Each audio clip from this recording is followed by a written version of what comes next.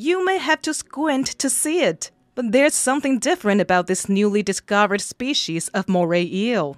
National Sun Yat-sen University professor Liao De-yu identified it with the help of a doctoral student in Taiwan and a researcher with the National University of Singapore.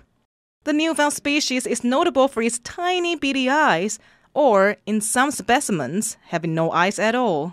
This suggests they evolved in low-light environments. 那另外我们也有发现两个个体，它的左眼是像这个地方一样是整个眼睛完全退化，被它自己的皮肤所包覆。它眼睛是消失的。The species was found in caves in Australia and the Philippines. It's the first documented moray eel to be discovered in caves with landlocked bodies of water. Scientists trap the eels in these freshwater caves, but moray eels are typically found in salt water.